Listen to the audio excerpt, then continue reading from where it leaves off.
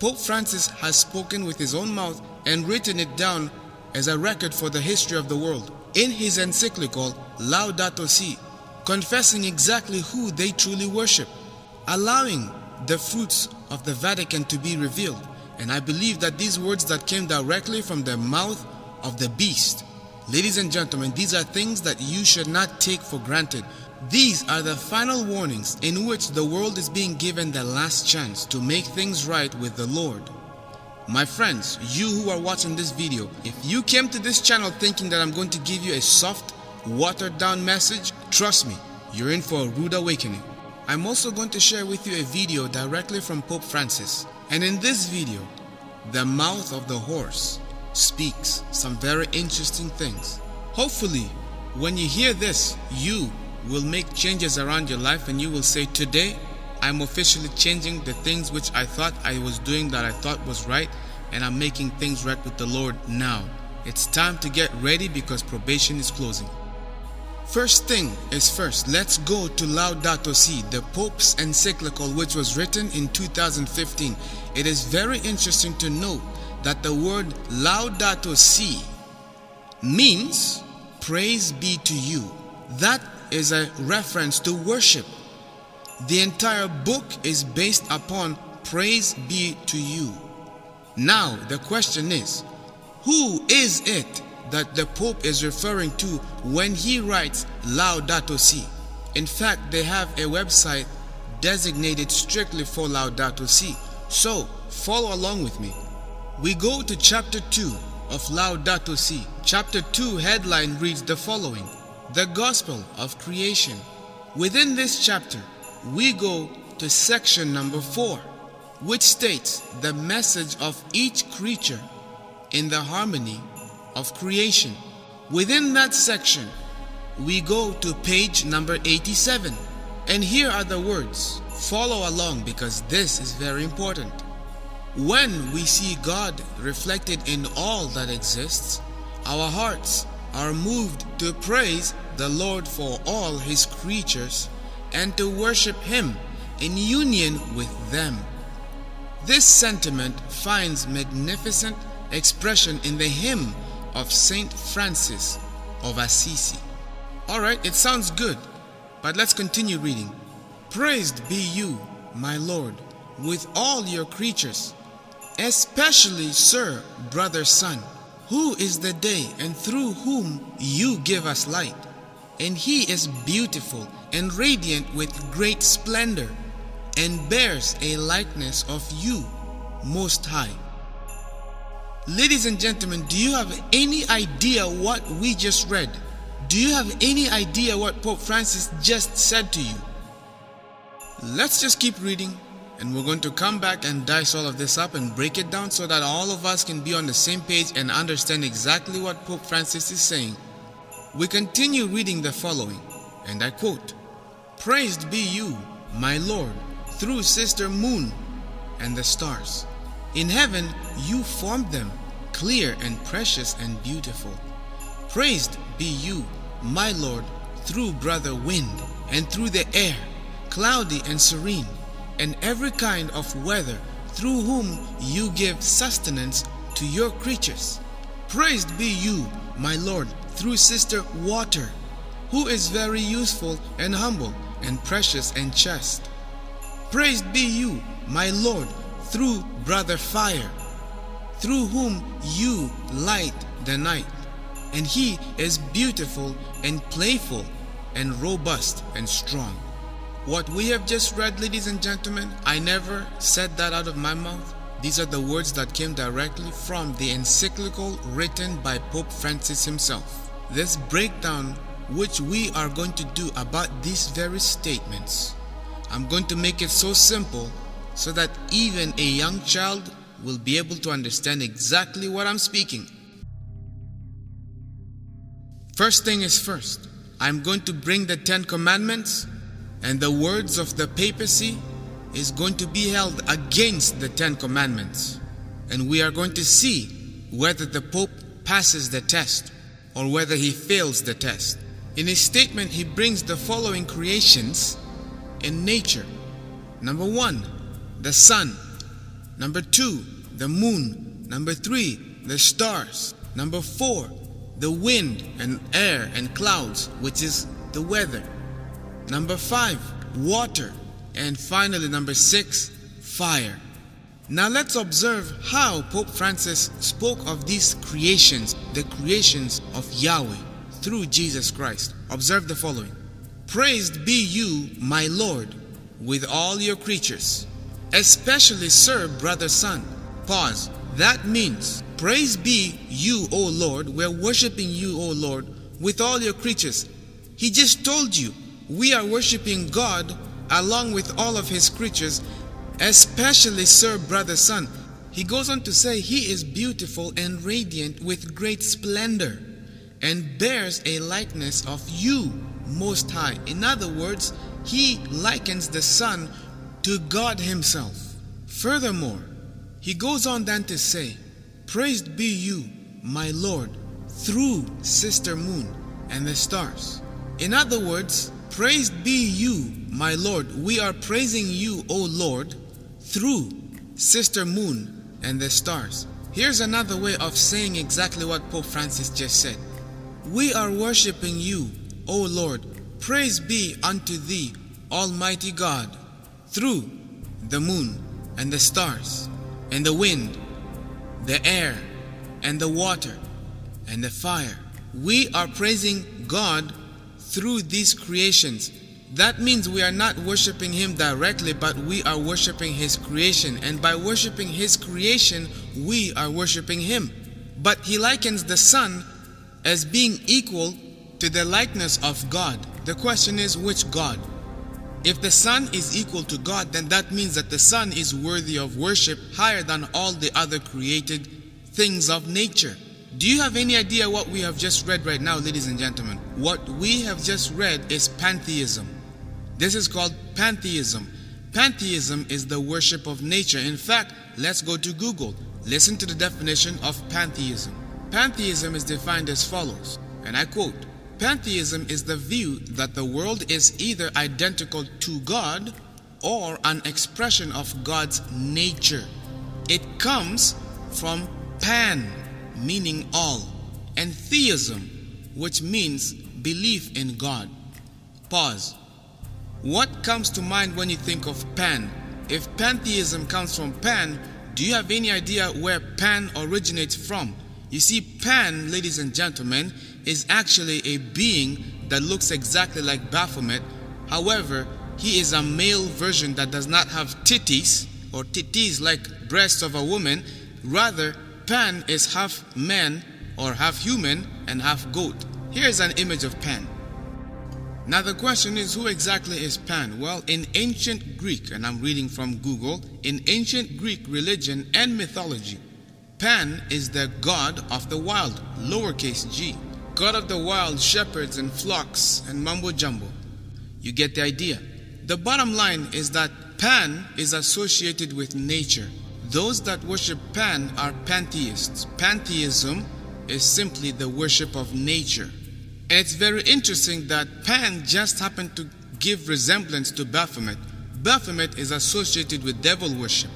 And there are many people who tend to be confused into thinking that Lucifer and Satan are two different things. In fact, others will go to the point of saying that a devil and a demon are two separate entities, not knowing that a devil and a demon are one and the same. There's no difference. They are one and the same entity.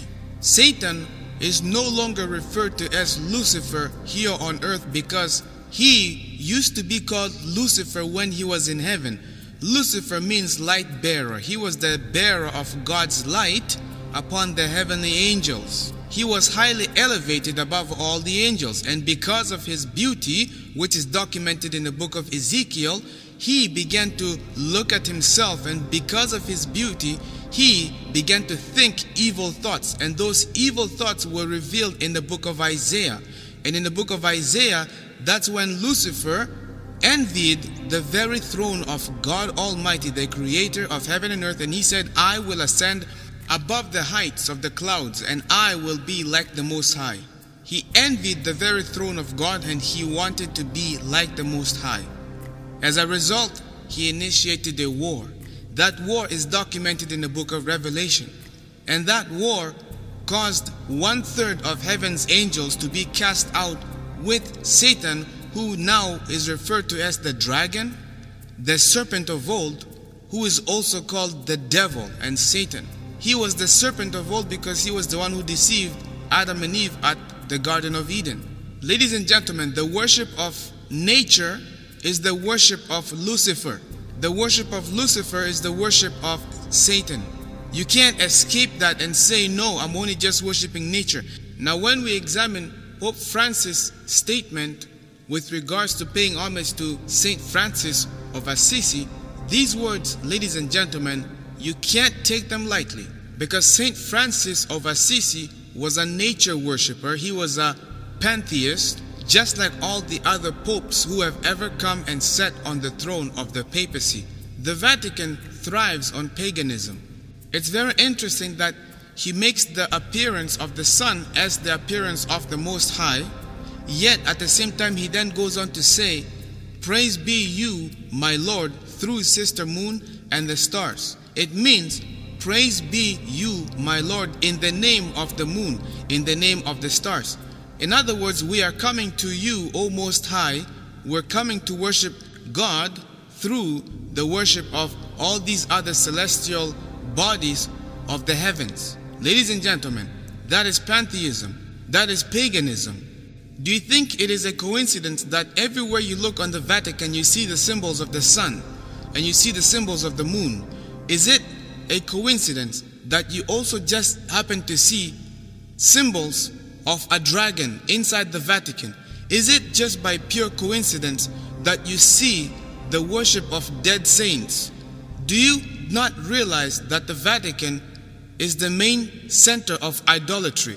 Is it just by pure coincidence that when you look at the Vatican, you see statues and images of angels and demons at war with one another? Do you not see that there is a promotion of idolatry at the Vatican? People kiss the feet of statues of dead saints. Do you not see how people kiss the finger of a statue of a pope? Do you not see how people kneel down to the statue of Virgin Mary? Do you not see how people go and even look at the image of Christ and they bow down to the statue? When you observe these things, ladies and gentlemen, now the question is, the final test, let us put this against the law of God, which is the judge, standing against the 10 commandments. Does the Vatican pass this test of being righteous and of being of one accord with Scripture? Because, ladies and gentlemen, the second commandment states the following: "Thou shalt not make unto thee any graven image or any likeness of anything that is in heaven above, or that is in the earth beneath, or that is in the water under the earth. Thou shalt not bow down thyself to them, nor serve them. For I, the Lord thy God, am a jealous God, visiting the iniquity of the fathers upon the children unto the 3rd and 4th generation of them that hate me, and showing mercy unto thousands of them that love me and keep my commandments." Does the papacy pass this exam? The answer is clear without a shadow of any doubt. No. Idolatry runs far too deep in the veins of the papacy. If you really observe carefully, ladies and gentlemen, it is not by pure coincidence that the majority of the Christian world also has been conditioned into idolatry and into paganism without them even knowing it. Observe this quick, simple logic. If the papacy is admitting to you that the Son is considered equal to God, that means that they are going to do everything in their power to glorify the Son and to bring homage and glory to Son worship. Does that not make sense? It all fits with the agenda of the papacy for them to also alter the 4th commandment of the Lord, which states, "Remember the 7th day to keep it holy. 6 days thou shalt labor and do all thy work. But the 7th day is the Sabbath of the Lord thy God." Ladies and gentlemen, it doesn't take a rocket scientist to figure this out. The Lord sanctified his own day, while the devil through the papacy, sanctified his own day. The Lord sanctified the seventh day of the week, the Sabbath, which we call Saturday, whereas Satan glorified the first day of the week, which is the day of the sun. His leadership is to pay tribute and homage to sun worship. Does it not make sense in your head? Think about this. Does it not make sense that if the papacy favors the sun and likens the sun to the Most High, doesn't it make sense that they will do their part to make some changes with regards to times and laws? You see, at creation, the Lord gave each day a number. Day 1, day 2, day 3, 4, 5, 6. But the seventh day is the only day that the Lord gave a name. The seventh day is called the Sabbath. And lo, comes the pagans and the papacy. What did they say? Nay, the first day of the week we are going to call the day of the sun. We are going to refer the first day as Sun Day. And after the sun comes the moon, and after the moon comes the other stars. Oh, does it not make sense? It fits with the statements.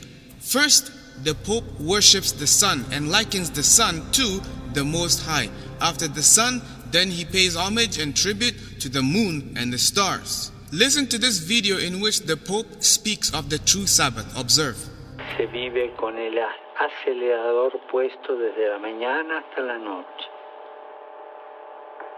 Y eso arruina la salud mental, la salud espiritual y la salud física. Más aún, arruina y destruye la familia y por lo tanto la sociedad. El séptimo día descansó. Lo que los judíos tenían y tienen, ¿no es cierto?, los observantes, como sagrado, cumplir el Shabbat. El sábado se descansa, un día a la semana, al menos eso, para la gratuidad, para dar culto a Dios, para estar con la familia, para jugar. Clearly he mentions that the seventh day is Saturday, the day in which people are to keep holy and sacred and rest upon it. Now, let's look at the true Catholic confession, in which they admit that the Protestant movement has been in thorough accord with the Roman Catholic Church because of Sunday sacredness. Sunday sacredness unites all churches to the Roman Catholic Church. In other words, it doesn't really matter if you call yourself a Protestant, because if you call yourself a Protestant yet you still go and observe the first day of the week as the Sabbath, you are paying homage to the sun. You're ultimately paying homage to the papacy, because that is their mark of authority. These are not my own words, these are their own words. Observe. Taken from the Catholic Mirror and can be found in a book called Rome's Challenge, in which a cardinal of the Roman Catholic Church writes these confessions. He wrote the following, and I quote, "Numerically considered, the Seventh-day Adventists form an insignificant portion of the Protestant population of the earth. But as the question is not one of numbers, but of truth, fact, and right, a strict sense of justice forbids the condemnation of this little sect without a calm and unbiased investigation. This is none of our funeral." The Protestant world has been, from its infancy in the 16th century, in thorough accord with the Catholic Church in keeping, quote-unquote, holy, not Saturday, but Sunday. This simply means, ladies and gentlemen, that anyone who continues to carry the tradition of observing Sunday as the Christian Sabbath or the Christian day of rest, they are in thorough accord with the Roman Catholic Church. Now, the Catholics themselves, they said with their own mouths, who is the true Protestant? Observe. The Adventists are the only body of Christians with the Bible as their teacher, who can find no warrant in its pages for the change of the day from the 7th to the 1st. Hence their appellation, Seventh-day Adventist. Their cardinal principle consists in setting apart Saturday for the exclusive worship of God, in conformity with the positive command of God Himself, repeatedly reiterated in the sacred books of the Old and New Testaments, literally obeyed by the children of Israel for thousands of years to this day, and endorsed by the teaching and practice of the Son of God whilst on earth. Wow, my voice. Whatever. You get the idea, ladies and gentlemen. Anyone who continues to carry on the tradition of the Roman Catholic Church by observing Sunday sacredness, they are paying homage to the papacy. By paying homage to the papacy, you are actually becoming a pantheist, which actually is the worship of nature. In simple terms, Sunday worship is nature worship. Why? Because it is the day of the sun. And you become a pantheist just like the Pope. Pope Francis is promoting pantheism. And that is what you become when you align yourself with the Roman Catholic Church. From its infancy, the Roman Catholic Church was always involved in paganism. Ladies and gentlemen, what am I trying to tell you? At the end of the day, this is a wake-up call for you. In the book of Revelation, the Bible says, "Come out of her, my people, that ye be not partakers of her sins." Because the judgment of God is going to fall upon this church. God's plagues are going to fall upon anyone who accepts her mark, her ecclesiastical mark of authority, which is Sunday sacredness. What I have simply just shared with you is just a small segment out of many. There's so much that can be spoken that will take series and series and series. Ladies and gentlemen, obeying the 10 commandments of God is a salvational issue. If you are not told this, you're going to be an outlaw. The Bible says that if you break one commandment, you are guilty of breaking them all. In the New Testament, Jesus said, "If you love me, keep my commandments." Many people say, well, the commandments are only 2. Jesus said to love the Lord your God with all your heart and to love thy neighbor. Well, the question that I have is, if you love the Lord your God, will you have any idols before Him? No. If you love your God, will you take His name in vain? No. If you love the Lord your God, will you have any other gods before Him? No. If you love the Lord your God, will you break the Sabbath? Many of you will start to say, well, that's legalism. No, it's not, ladies and gentlemen. That's a part of the 10 commandments. If you love your neighbor, will you kill them? No. Will you steal? No. Will you commit adultery? No. Will you covet them? No. What did I just summarize? That's the 10 commandments. There are 2 tablets of stones. The first is love to God, and the second is love to your fellow brethren. That's it. Ladies and gentlemen, at this point, I will just leave it at that because the video is now lengthy. I'm going to cut it here at this point. I will let the Holy Spirit do the conviction. At this point, all I have done is shared with you the information. You have to make the decision based upon the information that you have received. How you choose to respond is entirely in your hands. So, you choose this day who you will worship. Whether you will worship the Lord your God or whether you will worship men and tradition. That's in your hands to decide. Thank you for joining me. This is The Controversy 7. You take good care of yourselves, be safe, and I will see you guys next time.